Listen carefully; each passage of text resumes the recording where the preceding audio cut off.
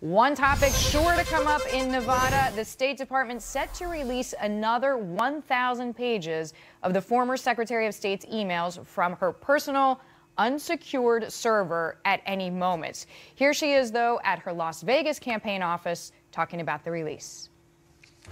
Have you always told the truth? I've always tried to. Always. Always. Some people are going to call that wiggle room that you just gave yourself. Well, no, always tried to. No, I mean, always Jimmy tried to. Carter said, "I will never lie to you." You know, you're asking me to say, have I ever? I don't believe I ever have. I don't believe I ever have. I don't believe I ever will. My political power panel is here. Katherine Timpf from the National Review, Democratic strategist Erica Knuty.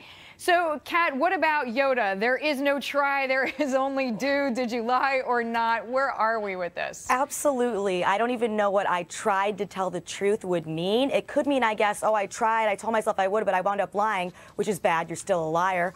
Or it could mean, oh, I tried to tell the truth, but I just didn't know what the truth was because I don't know what's going on, which just means you're incompetent. So either way, trying isn't good enough, and this just is another thing that makes her look worse and worse every day.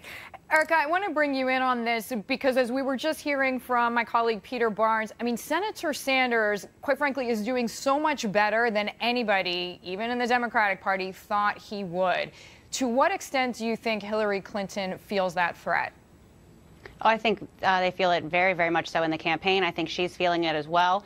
I think there's kind of a little bit of how is it that a 73-year-old white man is beating a woman with a great civil rights record and a great relationships with all kinds of different communities and with young women across the board.